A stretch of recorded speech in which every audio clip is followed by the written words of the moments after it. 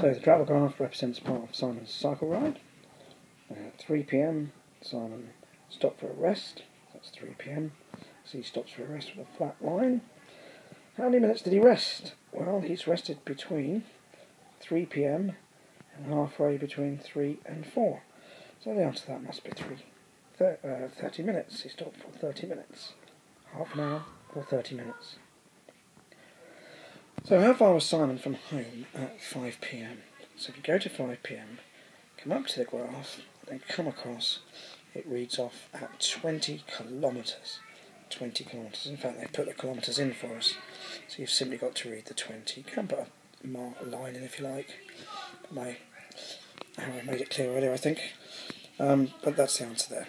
Now, finally, at 5 p.m, Simon stopped for 30 minutes, and then he cycled home at a steady pace. It took him 1.5 hours to get home. Complete the travel graph. So we'll start with his 30 minutes rest.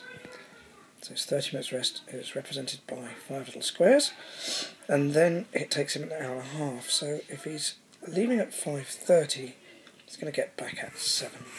So you need to draw a line down to 7. That's a rough line, but I think you can see how it's supposed to be done. So it starts here and it comes down to 7 o'clock. That's your answer.